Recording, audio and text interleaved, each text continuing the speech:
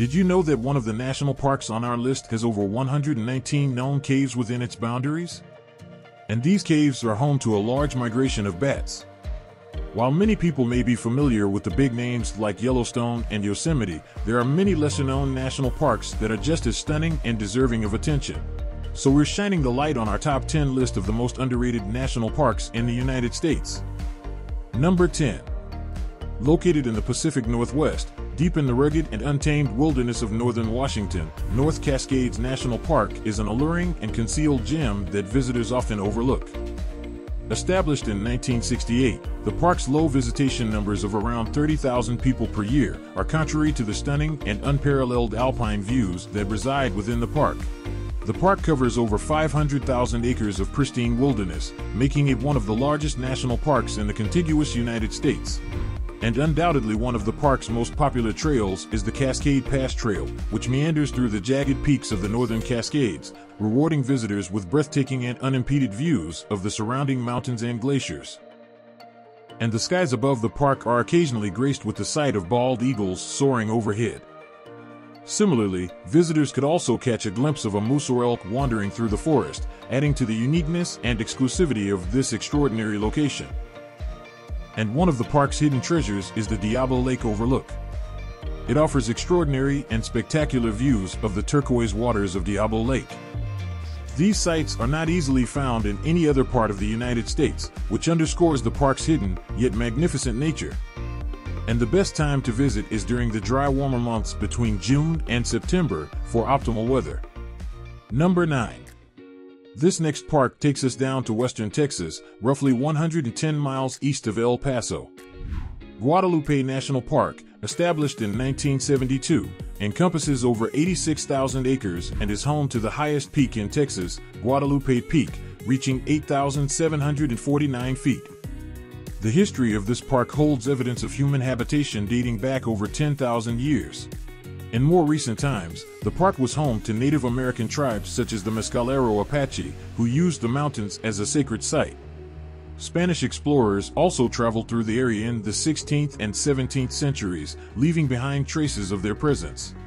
Today, Guadalupe offers visitors a wealth of outdoor activities, including camping, hiking, sightseeing, and more. With over 80 miles of trails, hikers of all skill sets can explore the rugged terrain and take in the breathtaking views of the surrounding mountains and valleys.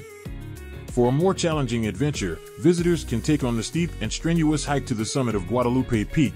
It's 8.5 miles round trip and takes you up 3,000 feet of elevation. In addition to hiking, the park offers a variety of camping options, including tent and RV sites, as well as backcountry camping permits for those who are serious about the outdoors. Visitors can also take a leisurely drive along the park's scenic loop road, which offers stunning views of the park's unique geological formations and diverse wildlife. And take note, spring and fall are the best times to visit, however the park is open all year round. Number 8. Just a 30-minute drive north from Guadalupe, on the other side of the New Mexico border, is a system of stunning complex caves.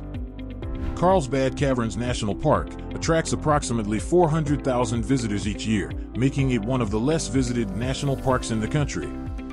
In 1898, the caves were first explored by European settlers, and in 1923, the area was designated as a national monument by President Calvin Coolidge.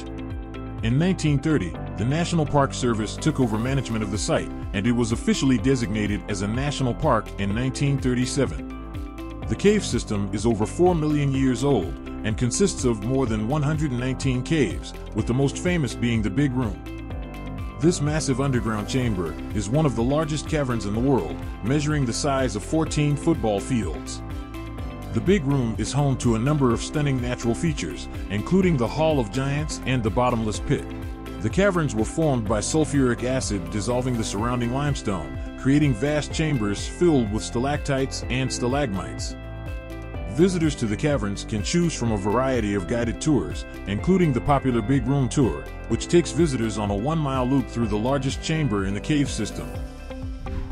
It's open all year round, but a large migration of bats inhabit the park between April and October, which makes it a fascinating time to visit. Number 7. Our next park takes us back to the state of Texas and the southwest near the Mexico border. Big Bend National Park spans over 800,000 acres, making it one of the largest and most remote national parks in the United States. That being said, it only attracts approximately 400,000 visitors each year. The park is named after the massive bend in the Rio Grande, creating a natural border between the United States and Mexico. In the late 19th and early 20th centuries, Big Bend was a hub for mining, with mercury, silver, and cinnabar being among the most sought-after minerals. Today, visitors to Big Bend can explore the park's diverse landscape, which includes everything from desert, mountains, canyons, and river valleys. The Chizos Mountains, located in the center of the park, offer some of the most spectacular views, with popular hiking trails like the Window, Lost Mine, and South Rim trails, offering stunning vistas of the surrounding landscape. In addition to hiking, visitors can also enjoy a range of other activities, such as stargazing, birdwatching, river trips, and scenic drives. And Santa Elena Canyon, which towers 1,500 feet above the Rio Grande, is a popular spot for kayaking and canoeing. And temperatures are pretty mild during spring and fall, making it the most comfortable time to visit. Number 6. The next park takes us north to the state of Colorado. Not the Rocky Mountains National Park, but its less frequently visited neighbor, Black Canyon of the Gunnison. It's one of the most dramatic and unique national parks in the United States. It covers over 30,000 acres and attracts approximately 432,000 visitors each year. The park's most distinctive feature is its namesake canyon, a deep, narrow gorge that was carved by the Gunnison River. The canyon is so steep and deep that some parts of it receive only 33 minutes of sunlight per day, making it a spectacular and awe-inspiring sight. Black Canyon also offers a variety of activities for visitors, including hiking, rock climbing, and wildlife watching. And it has over 12 miles of hiking trails, ranging from easy walks to challenging backcountry treks.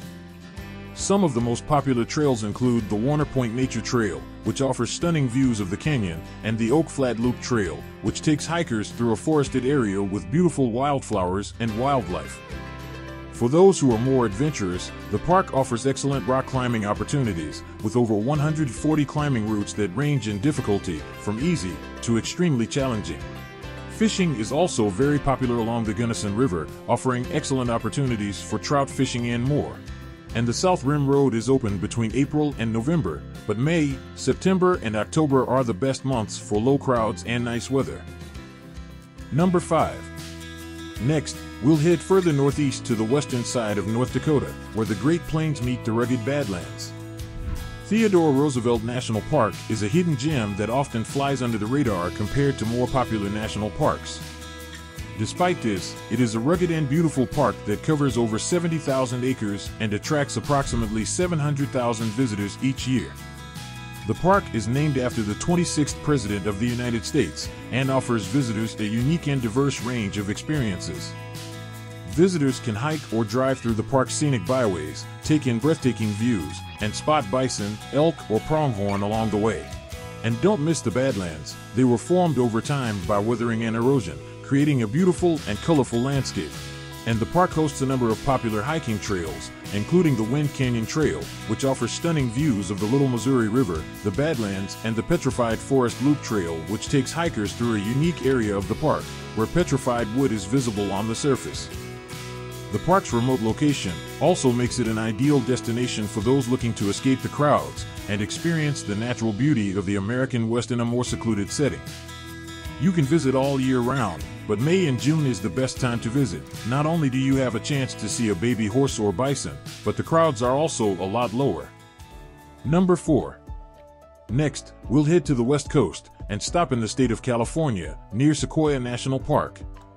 Kings Canyon National Park is a hidden gem that is often overshadowed by its more popular neighbor Yosemite. Despite this, Kings Canyon offers visitors a stunning and diverse range of experiences, including towering sequoias, soaring granite cliffs, and cascading waterfalls. The park covers over 460,000 acres and attracts approximately 700,000 visitors each year. It was established in 1940 and is named after Kings River, which runs through the park and is one of the largest rivers in the Sierra Nevada. And Kings Canyon is home to some of the world's largest and oldest living trees. Visitors who have been to Redwood National Park will feel familiar with these towering beauties, living graciously in their footprint for hundreds of years. The park also features stunning granite cliffs that rise thousands of feet above the canyon floor, including the famous Grand Sentinel and North Palisade. And hikers can explore the park's popular trails, such as the Mist Falls Trail and the Ray Lakes Loop, a 40-mile trek through some of the park's most stunning scenery. Between June and September is usually the best time to visit, however May and October usually have the lower crowds. Please take a second to subscribe and hit the like button and ring the notification bell to be the first to visit our newest destinations. Number 3. Our next national park takes us to southeastern Utah and covers more than 337,000 acres of the desert landscape. Canyonlands National Park is divided into 4 distinct districts: Island in the Sky, the Needles, the Maze, and the rivers themselves. The park was established in 1964 and is situated at the confluence of the Colorado and Green Rivers, which have carved out a spectacular landscape. Compared to other national parks in the area, Canyonlands remains relatively undiscovered, making it a hidden gem for travelers seeking solitude and adventure. In fact, it receives less than half the visitors of nearby Arches National Park, which is just a short drive away. One popular hike is the Island in the Sky Syncline Trail, a challenging 8.5-mile hike that offers incredible views of the surrounding canyons.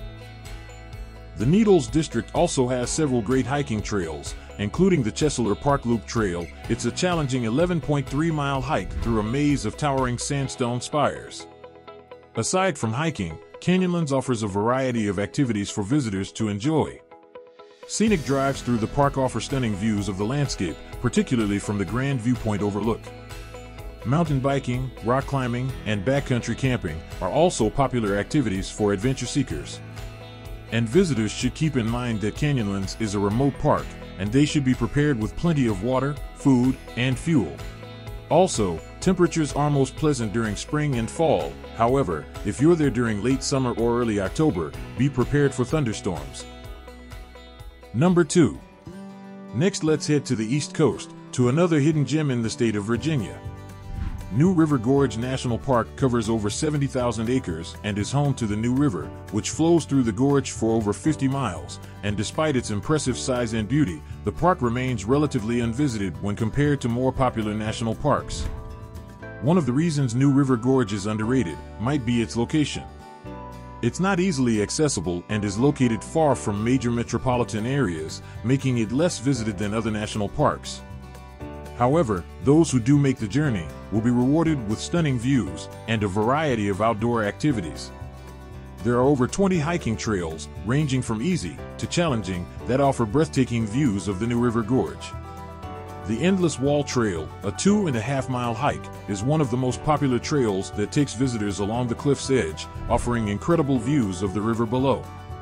In addition to hiking, visitors can also enjoy rock climbing, whitewater rafting, and fishing. And the park is home to some of the best whitewater rafting in the country, with rapids ranging from Class 1 to Class 5.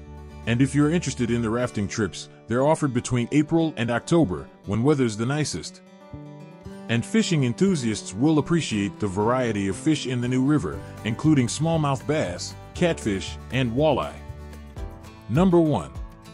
Our number 1 park is breathtaking and takes us to the rugged land of northwestern Wyoming.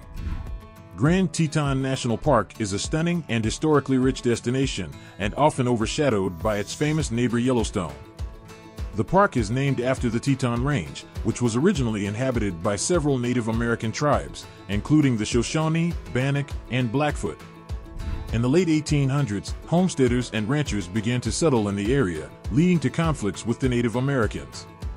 The creation of Grand Teton National Park in 1929 helped to preserve the natural beauty and cultural heritage of the region. The park covers over 310,000 acres and includes the Teton Range, which is a beautiful range of mountains that's popular among hikers.